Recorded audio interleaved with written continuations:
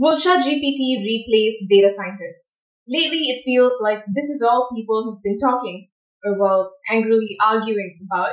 And with the release of GPT-4 in the past year, the code interpreter plugin, and now the announcement of an enterprise version of ChatGPT, it does seem like we're not too far away from the future in which robots are going to come and take over all our jobs.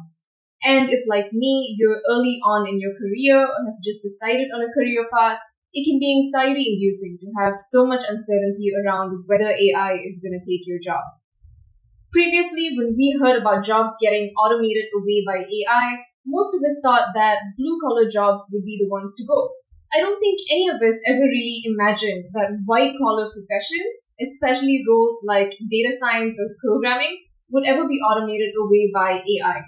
So it makes sense that there's currently so much fear and negativity surrounding LLMs and generative AI. Which brings us to the point of this video. I've worked in data science for the past 3 years and I have an undergraduate degree in computer science. In this video, I'm going to do what I feel like most data science professionals are not telling you. Most people working in the field right now have very extreme opinions. They're picking a side and sticking to it.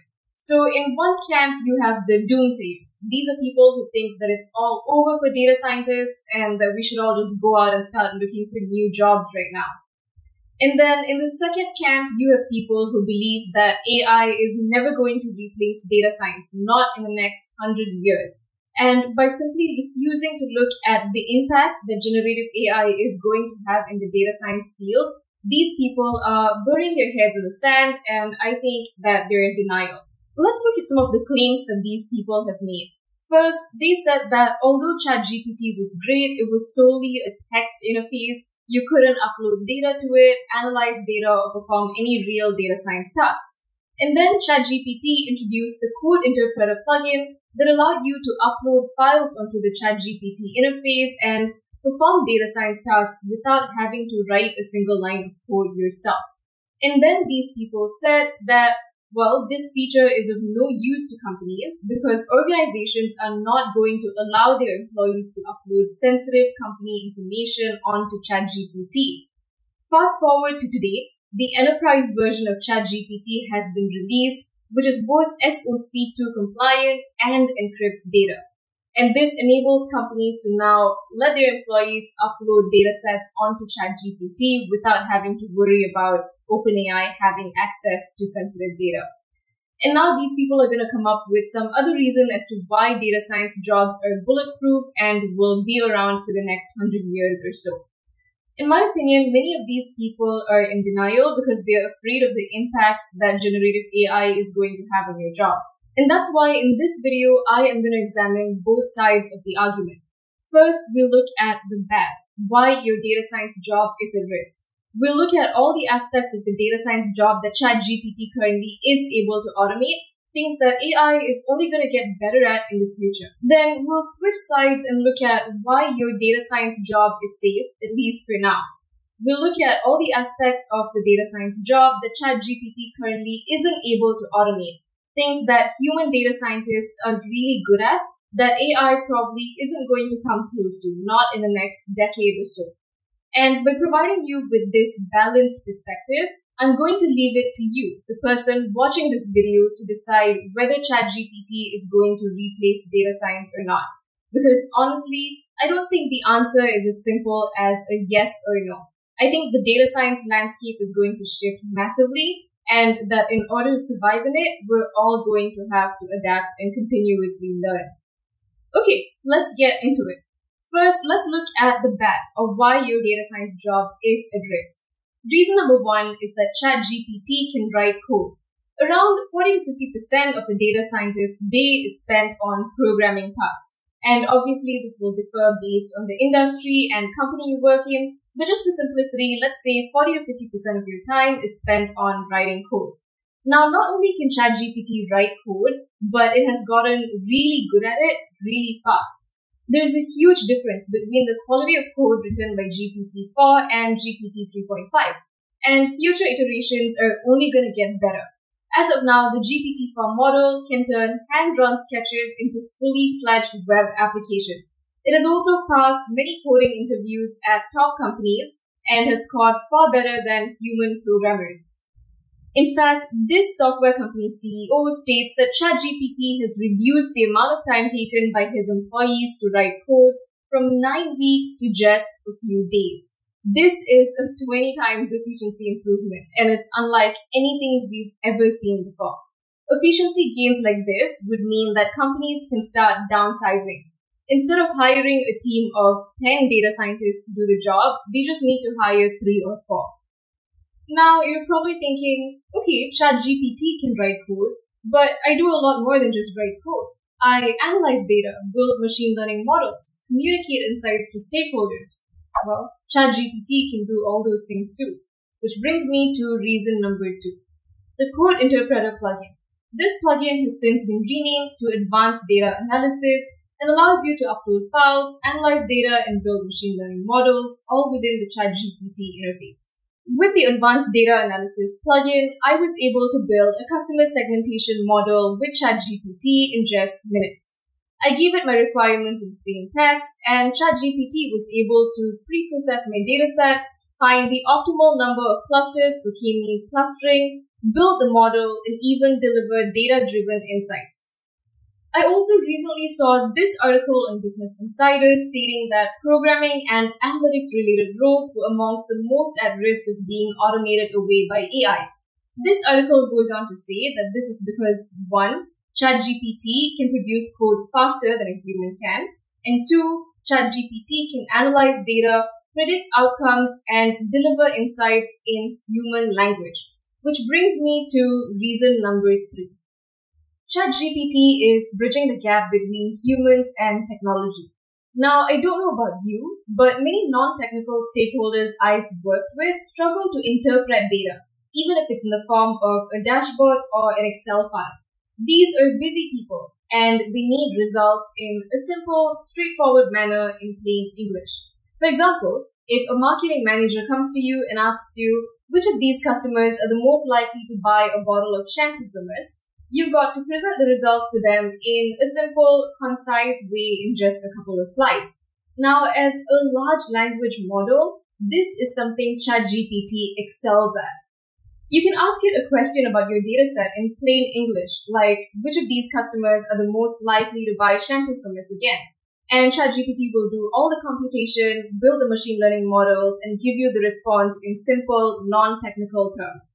This equips non-technical people to read and interpret data without requiring a data scientist or a data analyst in the middle, ultimately democratizing data science.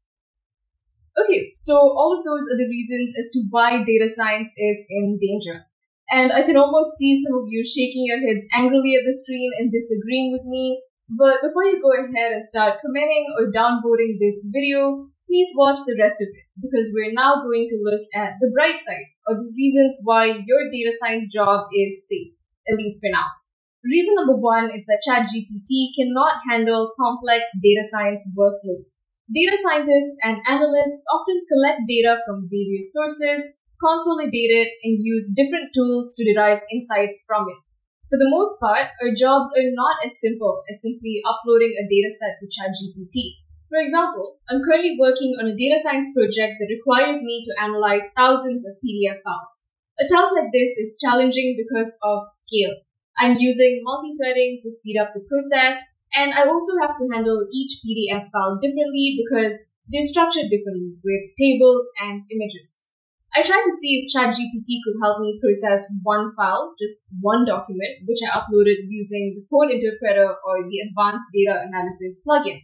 And the model failed because it wasn't able to access the necessary packages that were required to help me analyze even one document. Of course, I did get ChatGPT to help me write some of the code for this analysis, but someone with no programming experience would not have been able to validate or debug this code. The second reason your data science job is safe is because generative AI models like ChatGPT cannot emulate human decision making.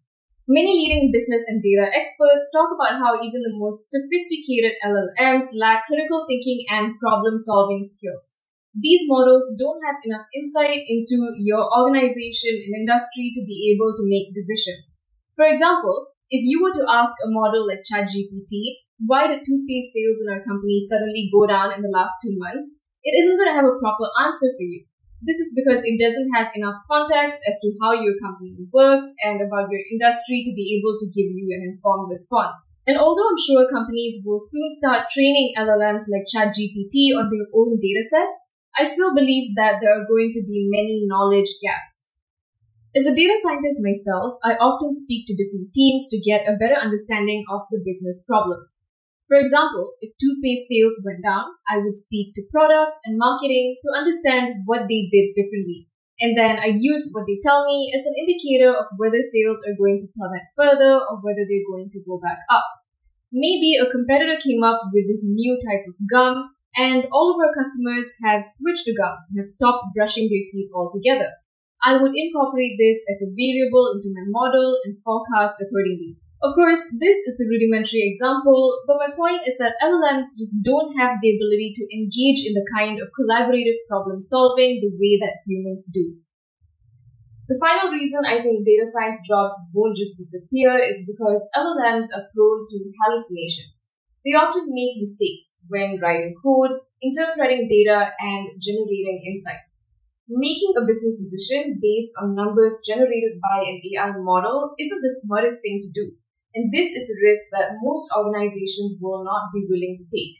So I think human data scientists will still be required to validate the output generated by AI models. In fact, in my own experience, the organizations I've worked with often have two ways of generating predictions.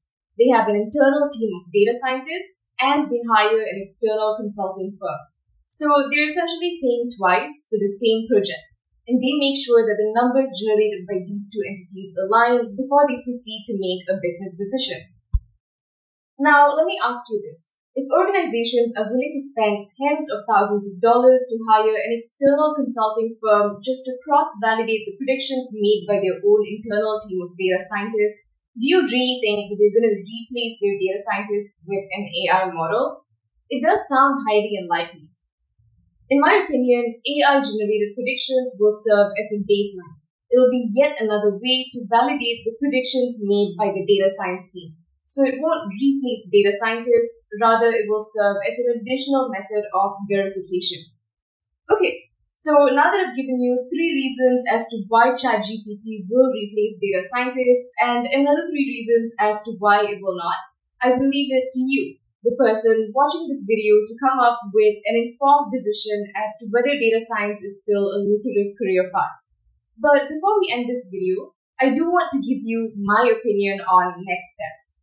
If you're in the data industry or really any technical industry for that matter, the job landscape is going to change dramatically. And you're going to have to adapt and continuously learn in order to survive in it. So here are some ways in which you can AI-proof your career. Advice number 1 is embrace AI. Use it to continuously learn new things and stay on top of your feet. The worst possible thing you can do right now is to just pretend that this isn't happening and that AI isn't going to dramatically change the way you work. Instead, use generative AI to get parts of your job done more efficiently. Use it to automate your work. And then use any time savings to learn new skill sets that will set you apart from others in your field. My second piece of advice is that you build multiple streams of income and don't depend solely on your full-time job. You can start freelancing to get a second income source. This way, your livelihood isn't dependent on the decisions made by a single employer. Finally, it is my opinion that the emphasis is going to move away from technical expertise. With generative AI, things like programming, building machine learning models, and working with specialized software is only going to get easier. And companies are going to place more emphasis on skills like creativity, decision-making, problem-solving, and domain expertise. The last thing you want to do is to be in competition with AI. You don't want to be the guy who's managing an Excel sheet or the person everyone goes to refresh a quarterly report. You don't want to be the code monkey, because generative AI is only going to get better at doing these things. Instead, if you know how to use generative AI to achieve the company's goals and improve efficiency, you're going to be far more valuable to organizations than someone who possesses technical skills only. I know that these are scary, uncertain times, but all we can do is adapt and see what the future holds. That's all for this video. Thank you so much for watching. If you enjoyed it, please do like it and subscribe to my channel. I will be posting more data science and AI tips and tutorials soon.